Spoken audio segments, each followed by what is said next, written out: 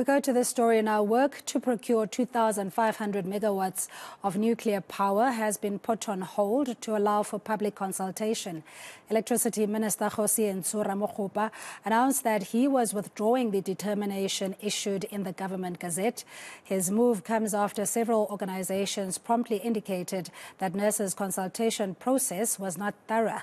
Ramokgopa says he agrees with them, hence his decision to withdraw the determination.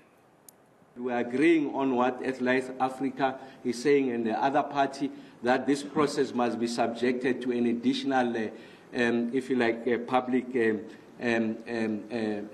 participation process. So on the back of that, I then take the decision, and this is the announcement I'm making to the country, that I'm withdrawing the Gazette. I'm withdrawing the Gazette to allow for that public participation to happen.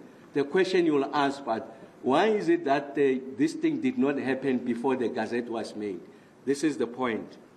The issue of concurrence is in the Nersa domain. It has nothing to do with the ministry.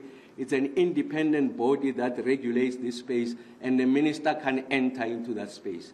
The only time we got to know and be alerted that that process was not subjected to a public consultation process is when the papers were filed and the minister says we are agreeing with them.